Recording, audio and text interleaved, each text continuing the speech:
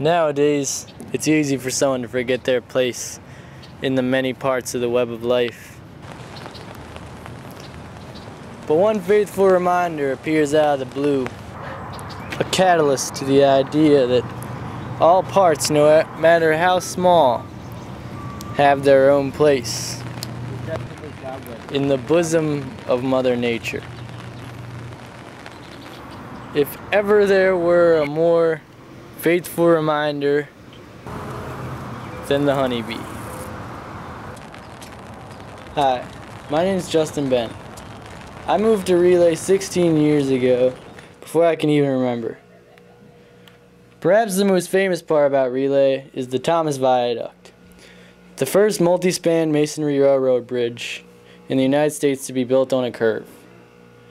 But another interesting part, a gem that sits in the middle of Relay, is Mr. Sweet, the honey man.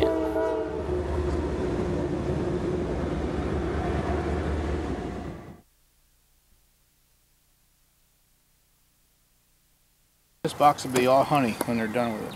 Wow. Yeah. Okay.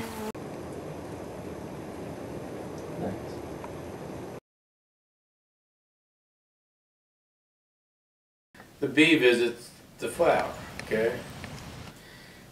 Pulls nectar from the flower, and will go to several flowers. That's how they collect the pollen from one flower to pollinate another bud to another plant. Okay, so it's dual purpose. They're not really out to get the honey so much as to pollinate the plants. Okay?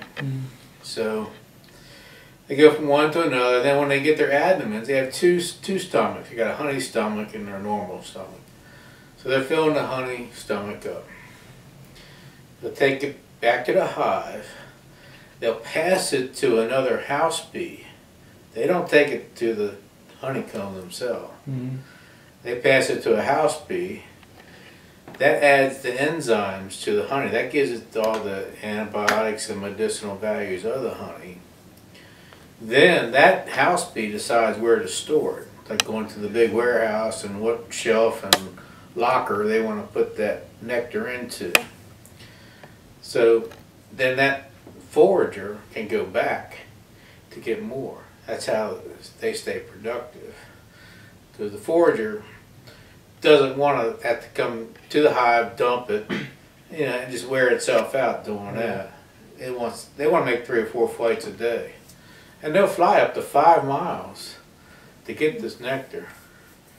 So it's a long flight. That's why bees in the summertime only live to be 35 days old. They just work themselves to death. They fly their wings off. That's when a bee dies. They don't die in a hive normally. They fly. They die somewhere in the field.